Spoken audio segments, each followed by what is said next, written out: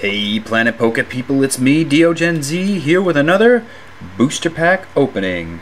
Today I have the Dark Explorers available to open, and I found this in a card machine near my home, so that's cool.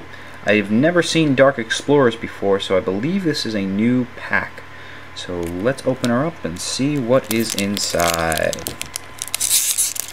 In the background you'll notice my computer is busy rendering another video for Planet Poke. Oh, I absolutely destroyed this freaking... Well, looks like I'm gonna have to get another one. Oh man, I hate when I do that. I really hate when I destroy the booster pack itself. Alright, well the Venusaur is still somewhat intact. Cool Venusaur, by the way, very cool. We've got a Dweeble. Looks very serious with the thunder clouds in the background.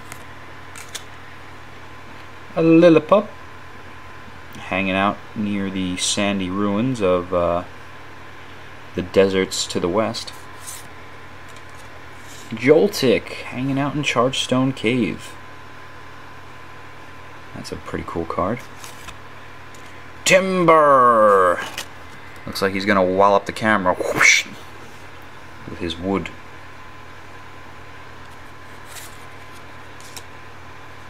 Shelmet. I like how they put all the Pokemon where you've seen them in the route. Ooh, nice. A foily Palpitoad.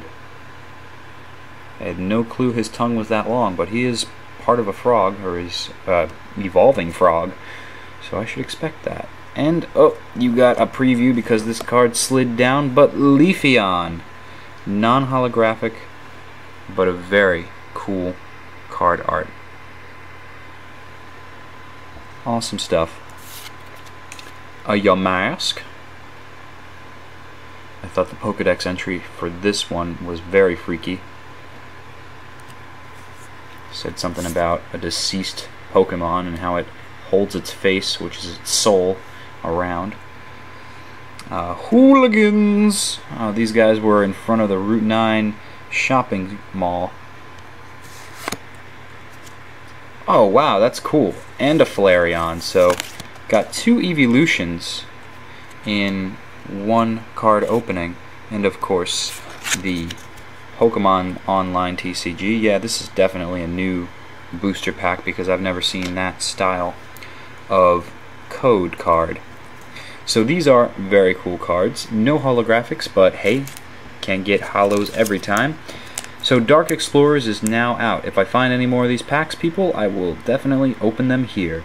Let me know what you think of the quality. I am using my HD camera. It is a Cannon Vixia, but the quality of indoor recordings is not great, so I'm probably going to have to invest in a light to illuminate us a little bit.